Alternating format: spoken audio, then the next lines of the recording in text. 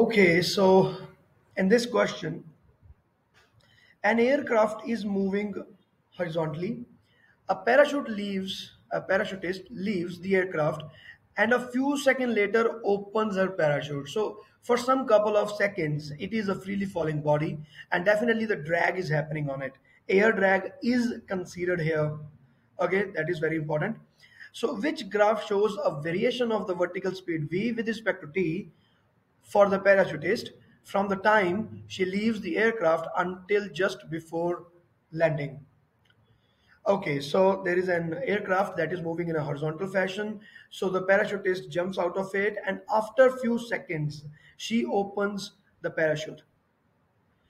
Before she opens the parachute, what are the things that will happen? So one thing is sure, according to our formulas, according to Newtonian science, according to freely falling bodies, the velocity will increase because the acceleration due to gravity is acting on it. The gravity is acting on it, acceleration due to gravity will take place, and velocity is bound to increase.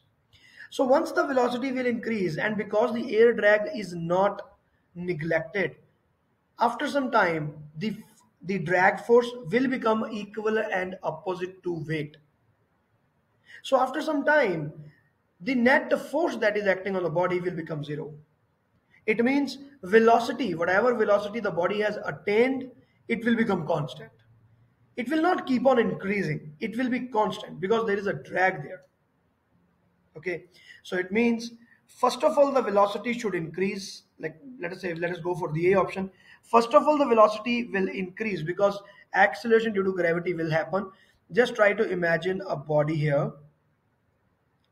Immediately the force due to the earth is mg, but the drag force is not there, it is increasing. And I tell you, the drag force is generally given by the formula k into v.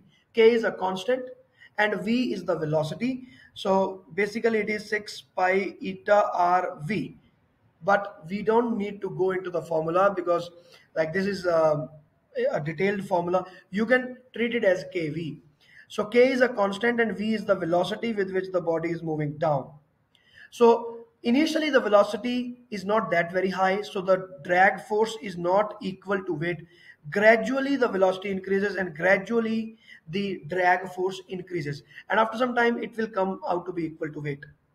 So it will become constant. So yeah, and this thing is also correct here in this graph. First of all, the velocity is increasing, then it becomes a constant like this, and afterwards when she opens the parachute, immediately the velocity drops down and it becomes like this. So after that also it will keep on moving with a constant velocity. So this A should be the correct answer, B is wrong, C is wrong, and D is definitely wrong because velocity cannot become negative.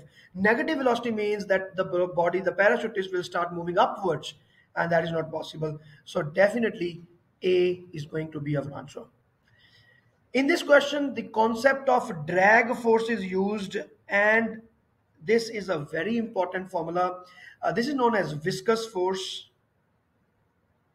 I don't know whether this is covered in your syllabus or it is covered in your school by your teacher or not, but this formula is 6 by eta rv, drag force.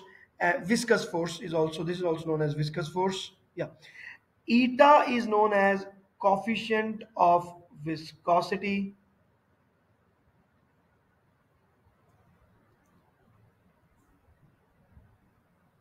Like if it is not required, fine, no problem. And just know it.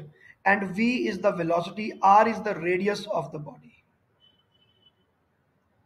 So this is a general formula that we use uh, in fluid mechanics. So for this time, Fd is equal to constant multiplied by V will be sufficient for us. Okay, so all the best. Bye.